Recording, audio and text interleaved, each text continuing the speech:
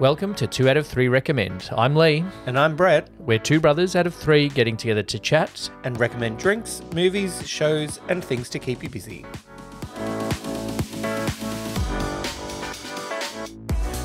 Welcome to another episode of 2 out of 3 Brothers, talking about stuff.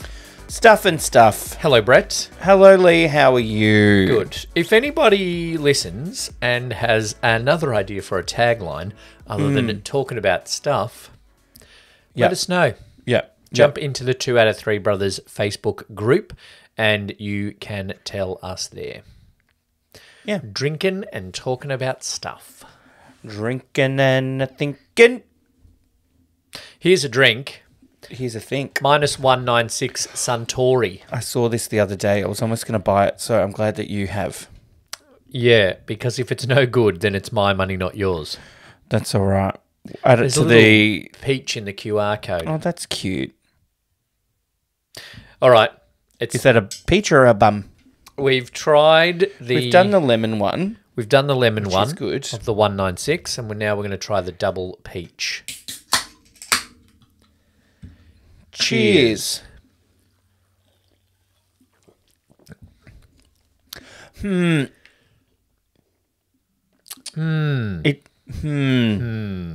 that's got some nostalgic PTSD about having a night of too many wet pussy shots when I tasted that. Hopefully not too nostalgic. Yeah, when I was 8. Yeah. I remember when I was 13 and watching Super Ted and doing wet pussy shots. It's not bad. I prefer the lemon. Yeah, I also haven't tried the grape.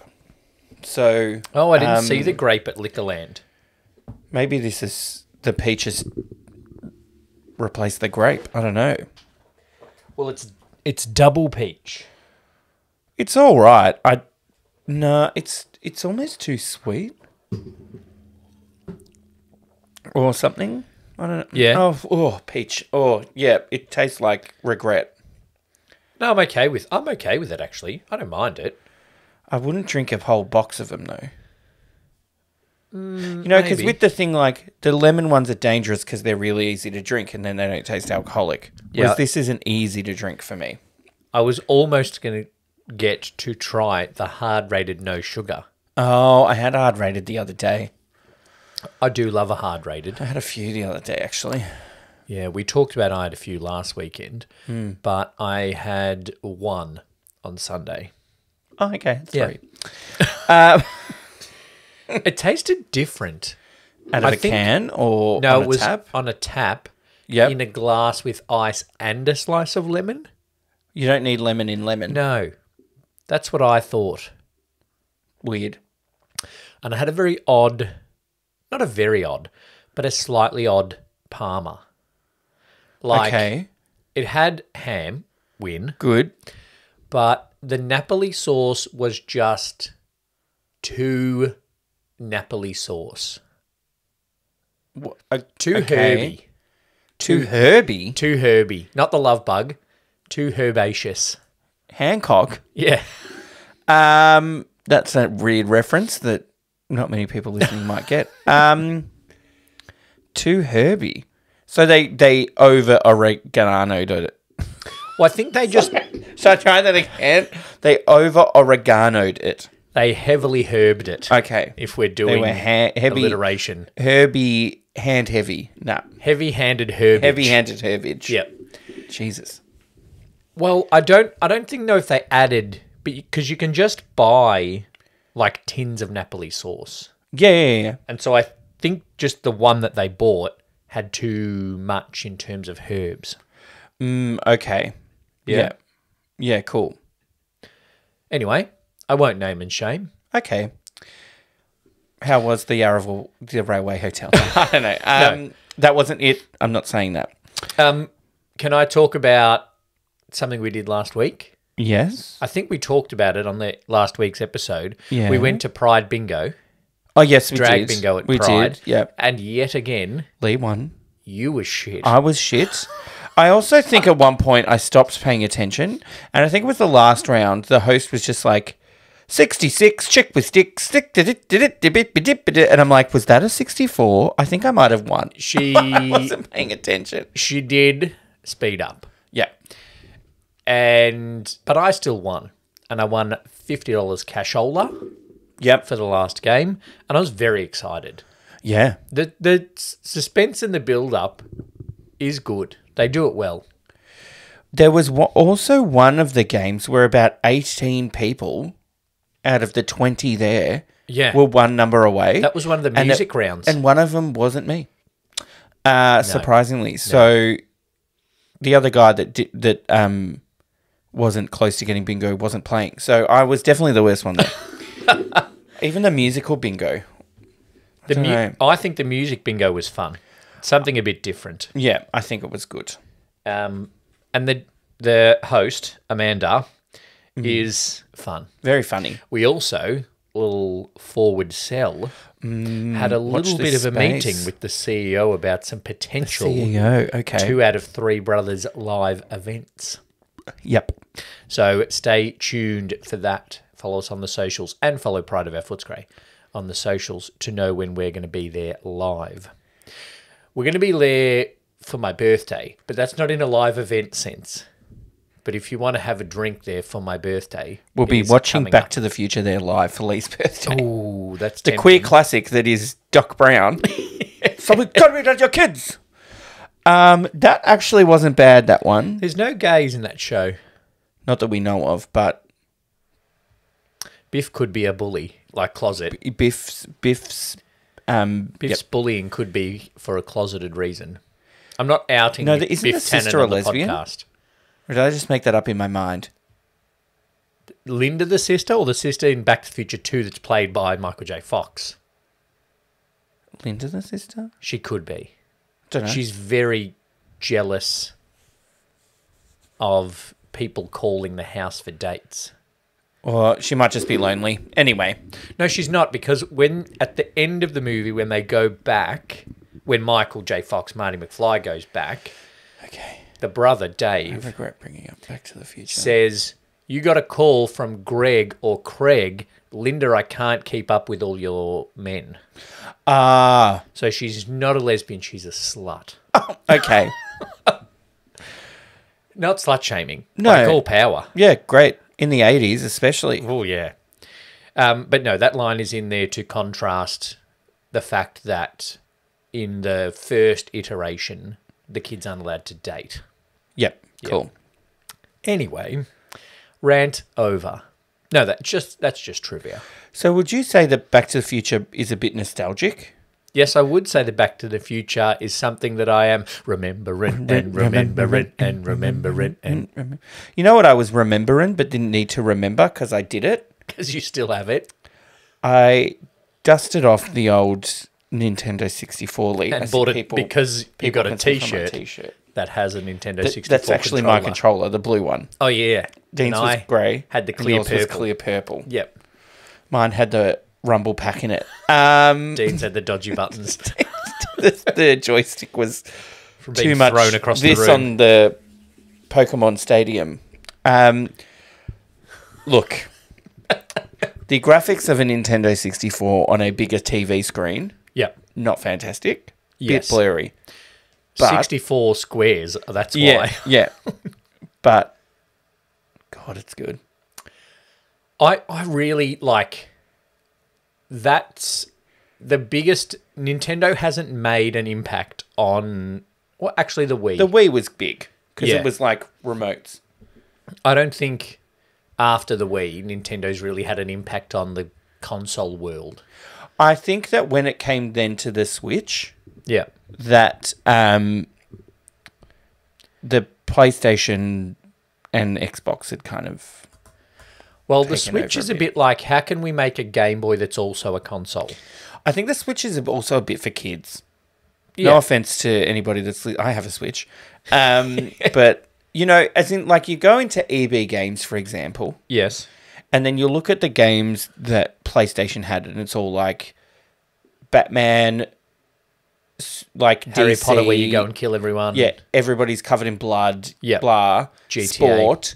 And then you go to Nintendo Switch aisle. Switch, and it's like Lego Batman, Lego Harry Potter, Animal Crossing, Super Smash Bros. Which is great.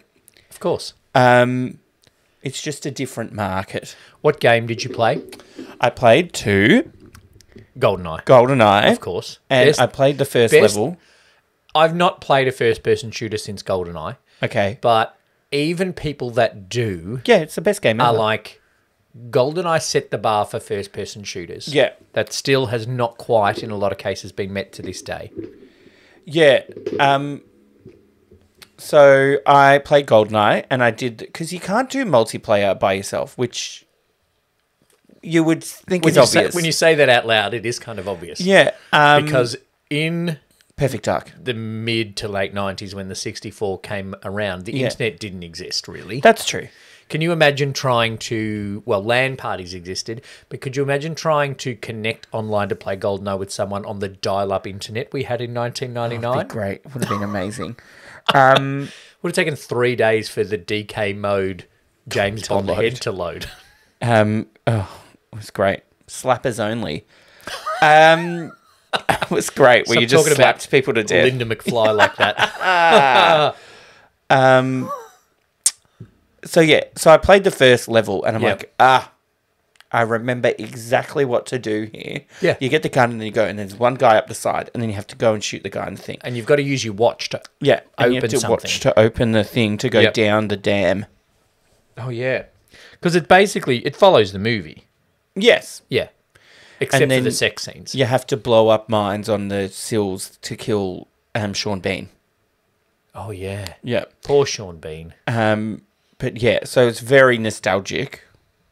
And then I played Perfect Dark. Oh, yeah, which was the different version of... It's like an aftermarket GoldenEye. But it was good. But remember... It allows you to do multiplayers against the computer. But we also used to play Perfect Dark a lot because GoldenEye, in order to play 3 players, because as our name suggests, we do have a third brother. In order for us to play 3 players, you would have had to have gotten an expansion pack to play GoldenEye 3 players. But Perfect Dark, you could play 3 players. So the amazing thing is that still on the console and the expansion pack is the saved games. Of, because when you played Perfect Dark, you could do the settings. Yeah. So there's different modes of you have to kill a certain person or you have to King of the Hill. Yep. Or one I made up that was just every weapon was an explosive of some sort. Oh, okay. Even the laptop gun? Laptop gun, yep. Which was great. I love that gun. So every weapon was like a mine? So there were mines, grenade launchers, Super Dragon. Okay. So instead, I thought you meant, I remember it now, but I thought you meant like, even if you had a Perfect Dark version of the PP7. Oh, no, the Falcon 2. Was, you could drop it and leave it and it was a mine. That someone would step on the gun and it would explode. So you choose that when you create a preset gameplay. Yes, the weapons you choose all the weapons. Were all blowy up. Every weapon that you had, other than punching people, slappers only, was explosions. Yeah, great. So hectic. The bloody Super Dragon. I love it. That was a great weapon. You know what I loved? What was it? The one I didn't use it in any of the games I played. It was one where you pressed R, and then you could see through the walls. And it was like Heat Seeker or something. And so you'd just be standing there and you'd die because somebody would shoot you through a wall. Through a wall, yeah. I can't remember what it was called. Phoenix. Me neither. Something, maybe. Phoenix makes sense. Anyway, so that was my nostalgic trip down Nostalgia Lane, Remember Ren and Remember Ren. Did you play HSV Adventure Racing? G'day. No, I didn't. I haven't got to that yet. I just did those 2, and I haven't yet decided if I want to start a new season from scratch on Ken Griffey Jr. Baseball. Ken Griffey Jr. Baseball. What a classic. Because in all the times we played, I think middle brother and I played Ken Griffey more than you. Yeah. We would start a season. Yes. And you'd do a full draft. Yeah. Which took ages. And we never finished a season. Well, No better time than now when you have a full-time job Yeah, and exactly. 2 podcasts I to could run. have done it any time I had school holidays. It was good. HSV Adventure Racing was great because we borrowed Beetle Adventure Racing from the library. Yep. And then we saw HSV Adventure Racing, which Yep. for our foreign listeners, HSV is Holden Special Vehicles, Yep. which were like the car guy Holdens, Holden cars. Yeah. So you would race these ones, and instead of the normal voice of Beetle Adventure Racing, it would be the Australian one. So when you log into the menu, it would go, yeah, g'day. Righto. And then you'd choose your thing, and I would just drive around with blaring the horn the whole time. Yeah. See right, just driving around. It's great, great fun. I have other memory of how the game went. Just I don't remember it being difficult. Probably not. Something to do with balloons, or was that Mario Kart? That was Mario Kart Battle. Battle. That Mario Kart Rainbow Road on 64. One of the best Mario Kart tracks. You know what cheats with the new fucking Gen Z Mario Kart on Switch, which I also have? Yeah. You can set it so you don't fall off. Well, that's like putting bumpers on the bowling lanes. Yeah. Once you get above 8 years old, no, not allowed. So you can, I think you can set your difficulty. So if you do an easier difficulty, you can't fall off. No. Even if you're on 150cc. Do 150cc. If you're doing 150cc, you shouldn't be allowed to do easy. Because that's the top ranking. That was my Waluigi. The ghost brings you back on. Yep. Well done, Nintendo, on the 64. You know what else was mad nostalgia on a school holiday? Going to Video Easy or Blockbuster, probably Blockbuster. So walking to Blockbuster and borrowing Pokemon Stadium 2. Yes, I never played it, but you did. And Mario Party on the Nintendo 64. What you could play on your next round of the Mario of the 64 is Tiger Woods Golf that we never returned to the Wyndham City Library. You know what I'm going to keep, though? You know what I'm going to keep? What? The Kobe Bryant NBA, because he's dead now, so it might be worth something. It might be worth something. Madden 64 football on there, even though none of us had watched a minute of NFL football. Nah. We needed Madden. Sorry. You know, do you remember one of the maddest and angriest I've ever been at a human being in my life? Was it when the middle brother took one of the games and traded it in? Oh, no, I don't remember this. And it was Turok. I didn't get him. Oh, Turok. I'm an aardvark. And you had to shoot the little bugs. It's like Starship Troopers. Yeah, and you had this like Xena sling blade thing. Oh, yeah, you did. Oh, Xena Warrior Princess. That's nostalgia. That's nostalgia. Ryan Gosling. Okay. Hercules. Ah, the young Hercules. Yeah. Yeah. He was the homoerotic to Kevin Sorbo. Like that blonde girl was the homoerotic to Lucy Lawless. No, wasn't Ryan Gosling the young version of Hercules, like flashback? Yeah, no, they weren't rooting. Okay. Allegedly. I don't think Kevin Sorbo would. Anyway. No, actually, there's much more chance that Lucy Lawless was homoerotic in with the... Hey, Xena can't fly. I told you, I'm not Xena. I'm Lucy Lawless. All right, let's not get too deep into the nostalgic TV or we'll have nothing to talk about next week. But what else do we have to talk about now? I watched another couple of episodes of Mr. and Mrs. Smith. Okay, any improvements? Well, once you just resign yourself to the fact that it's not anything close to the movie. Yep. Yes. Okay. But I have to tell you, Lee, I went to a trivia last week. As you know. Oh, yeah. You have to tell the listeners because you already told me. First question in the movie round. Yep. In the 2005 film Mr. and Mrs. Smith, who played Mr. and Mrs. Smith? Will Smith. Yep. And Nicole Sandra Kidman. Bullock.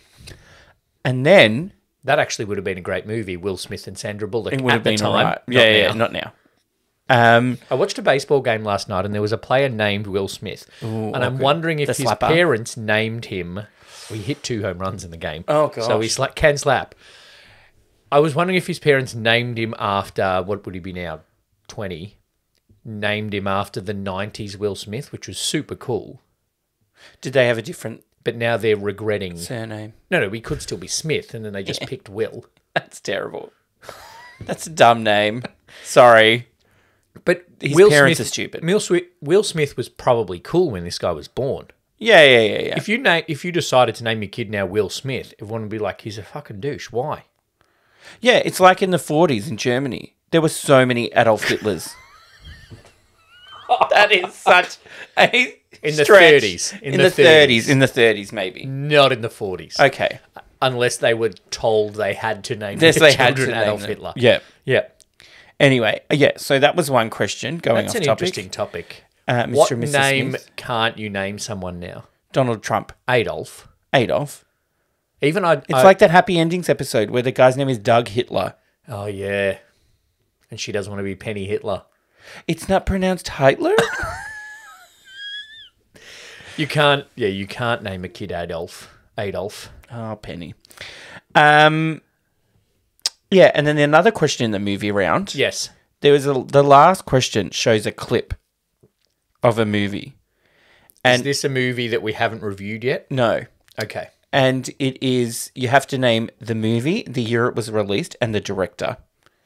Yes, and? And it was a German Austrian actor screaming at children. I'm like, oh my God, it's Kindergarten Cop. So it popped up straight away and it was just like him about to go, shut up. I'm like, Kindergarten Cop. Yeah. Nailed I need it. to go to the bathroom real bad. It was great. And then there was some other question. No, that was all that was directly linked. There was a Star Wars question.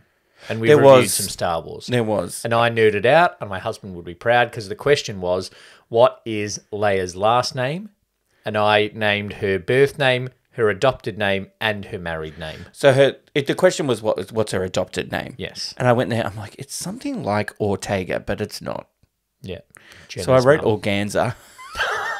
That's closer than Ortega. It's close. It's Organa for those that don't know. Yeah. Good. I made a joke. Good trivia. To the trivia host. He's a different guy than when we've gone before.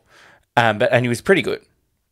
And he was funny and he would walk around, talk to people.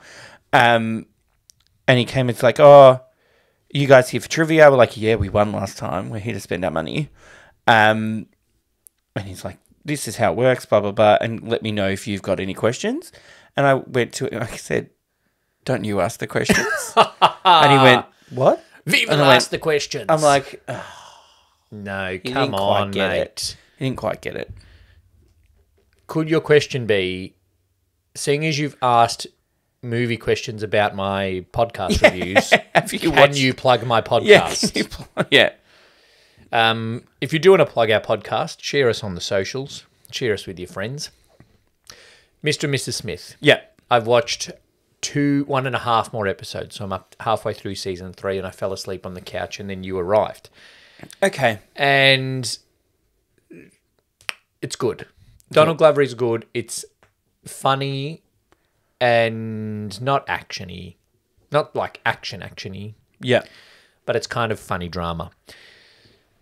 A tip for showrunners. I am not one. Okay. As a disclaimer. Yeah. Other than this show and Tutoring Cinema. But a tip for showrunners.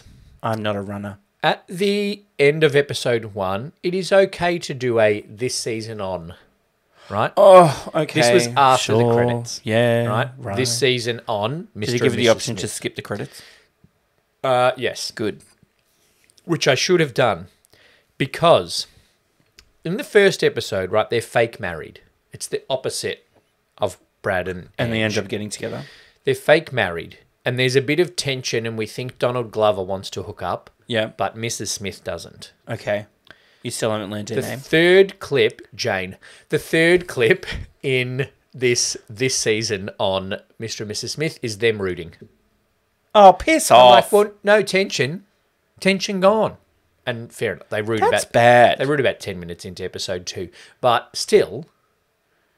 I love that it's like Yeah, imagine if you did that on another show. That's stupid. This Yeah. season on Game of Thrones, this guy dies. This season on Friends, she gets off the plane. What? Oh, Well, she shouldn't have, but anyway. let's gonna not get into open that can of worms. Not going to get into that rant. Yeah. Anyway, Mr. and Mrs. Smith is pretty good. If you watch it not expecting a serialized version of Brad and Angelina. Okay. Okay? Great. Anything else you've watched this week that you might recommend for people? Did I talk about Baby Reindeer already? I did. Yeah. I watched 3 or 4 episodes of it. She is very good. She's very good. The series for me is going downhill. Yeah. I think he's strung along for too long. Why aren't you going to the cops? Yep. When she was sitting outside on the bus stop for 5 days straight, that's a call the cops moment. She nearly killed a woman, Yeah. go to the cops. When, Anyway, that's a spoiler. do you know also what's terrible in the show? He's acting. Anybody working in security. Yep. Because there's that scene where he does the stand-up and she loses her mind. Yeah. And it's not until Spoiler. he says, come in, security. Yeah. Like, if someone almost flips a table, I have never run a venue again, but we know people that have worked security. Yeah. If someone almost flips a table, that's when I'm coming in. I'm not waiting until the host of the night says, They "Oh, could have could I thought get it was security, like please?" crowd involvement. Yeah, well, that's the only way apparently comedians get noticed on TikTok. Yeah. Is through crowd work, which is why that's half of what I see in my TikTok feed in between the thirst traps. Yeah, so it's interesting for me. It's kind of losing its steam for me. And then there was one episode, people were like, oh, it's really fucked up. I'm like, it's just fucked up for the sake of being fucked up. I really don't get what this has to do with anything. Yeah, Anyway, it might have a payoff in the end. I'm halfway through, and it could have been less than 8.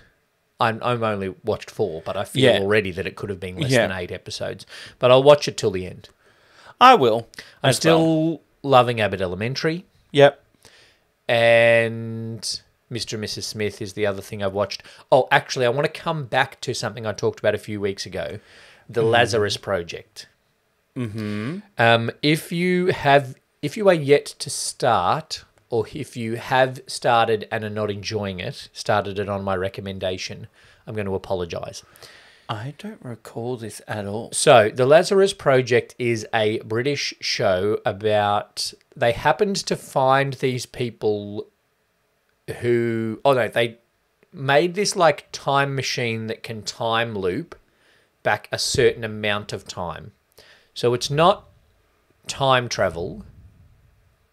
Okay. What are you thinking? It's No, not... I'm just trying to think. I have no memory of you talking about this before. The Lazarus Project, right, in the premise in the show, is a project that when there are extinction level events, they can go back to before the event happened and stop the event from happening to save the human race from extinction.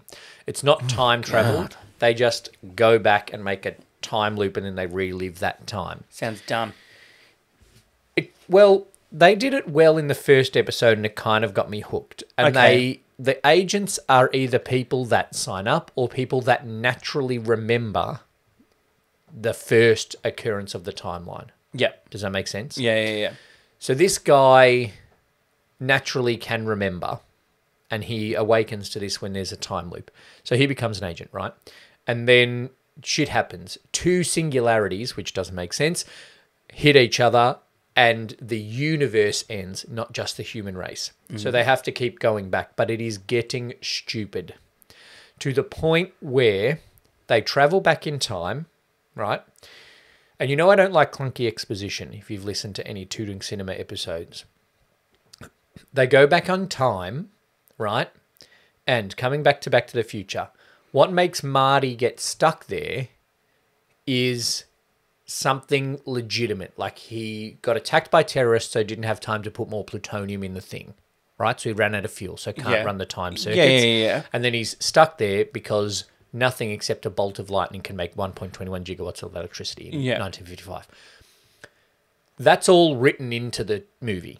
Yes. The reason they can't time travel in the last episode I watched, and it will be the last episode I ever watch, is because, quote from the scientist, the nuclear physicist, time travel scientist, quote, "We can't go back because the machine has malfunctioned." Yeah. Full stop. That's it. Yep. In what way? Don't know. Okay. Does he know? I don't know. So it's got to be on your kids' money. The machine has malfunctioned. It's your daughter. She marries a black guy. Yeah, okay. Dumb. That's just one indication of the somewhat laziness of the show, so I'm not going to watch it. Okay. I am going to watch The Three Body Problem, though. Great. I'm going to watch Dead Boy Detectives. Probably read the book. And I definitely am actually looking forward to Deadpool 3. Great. I want to go see threesome tennis movie challenges. Oh, yeah. Yeah. Interesting. Zendaya. Oh, you know today there was the Met Gala. Oh, yes. Okay. Jesus. I didn't understand the theme. I'm going to go with it, all right? You know they have a Does theme. anyone? And it was Sleeping Beauty's Reawakening Fashion something, and there was some garden theme. Okay. So everybody just wore fucking flowers, basically. Men. This is a message to you men, right? Yeah. Any men listening that may go to the Met Gala. Yeah. Matt Damon, if you're listening. It's the Met Gala. Yeah. You don't just wear a tuxedo, all right? Yeah. Like, this is your time to, like, try something new. Chris Hemsworth, who was one of the co-chairs of the Met Gala this year, don't just wear your same old shtick. Just don't wear just three-piece suit with your fucking shirt unbuttoned halfway down your thing. That's not a statement. You look great. Where's the theme? It's not like the Oscars where the women wear whatever they want, but the men have to wear black tie. Yeah. So my best dressed is to any guy that didn't just wear a fucking black suit or a plain suit. No, Chalamet. my best dressed is Mindy Kaling. Oh, really? I haven't seen everything, but that's the best one I've seen. One of my favourite things about Mindy Kaling is when it was announced that she was going to play Velma in the new Scooby-Doo spin-off that's focused on Velma. She was going to voice in the cartoon. Yeah. And she shared the tweet, or it was announced or something, and then someone replied with the gif of Michael Scott screaming, "No, no, no, no." And then she replied to that gif saying, "I wrote the episode this gif is from." She's had a decent glow up from being Kelly in The Office. Yeah. You should see this thing that she wore. I'll show that you show what we watched. The Mindy Project. The Mindy Project. Yeah. How her could show. I forget the name? And She's there was also Zendaya looked ridiculous. She's also a part of this little sketch thing of like brown people support desk. And it's quite funny. Like there's on that Funny or Die, something like that? No, it's on their own thing. Oh, okay. But there's like famous, for the listeners, I'm putting brown in quotation marks. That's the word they're using, and that's what they're calling it. And it's things like, my girlfriend has invited me to her cousin's wedding, and the invitation says there's 4 events. Is this right? And then someone's like, oh, no, that's actually wrong. It should be 14 events. And so it's famous brown people, like Cal Penn and Jay Shetty, and a couple other people. And one of the jokes... When are you going to name a famous one? Well, one of the jokes is that Mindy Kaling's shift is next. Someone comes in looking for a successful brown woman. Oh, and there's someone there who is a comedian. Yeah. But then they say, oh, Mindy Kaling's shift starts soon. If you saw the sketch, you would know the faces of the support people. Great. Yeah. Cool. There's one, though, where the guy comes in and goes, oh, my girlfriend's angry at me because I'm not trying to understand her culture. And the service desk person goes, where's she from? And he goes, oh, I'm pretty sure it's Agrabah. Oh, it's like, it's not Agrabah. And he's like, yeah, she said Agrabah. They're like, definitely not Agrabah. That's really funny. And then he's like, he names these other places, and one of the other places he names is Al Babwa, which is where Prince Ali is from, allegedly.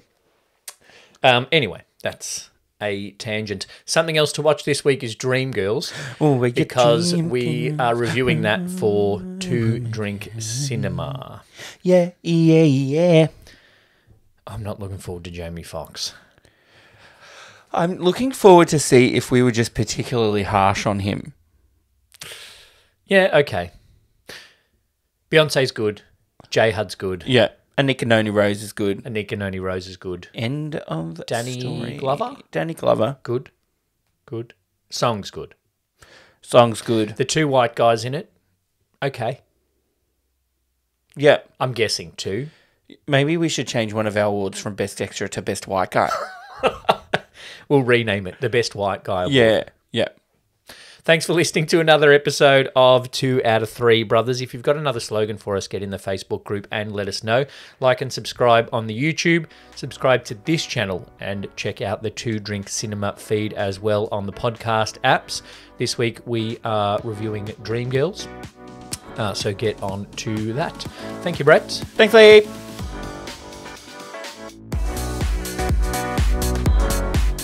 Thanks for listening to 2 out of 3 Recommend.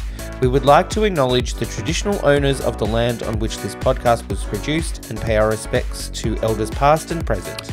If you'd like to support the podcast and become a member, gaining early access to episodes and an exclusive episode each month, sign up as a member using the link in the show notes. If there's something you'd like to recommend to us, get in touch on the socials or in our Facebook group. Make sure you subscribe to the podcast on your podcast app or on YouTube. Leave us a rating and review and tell your friends.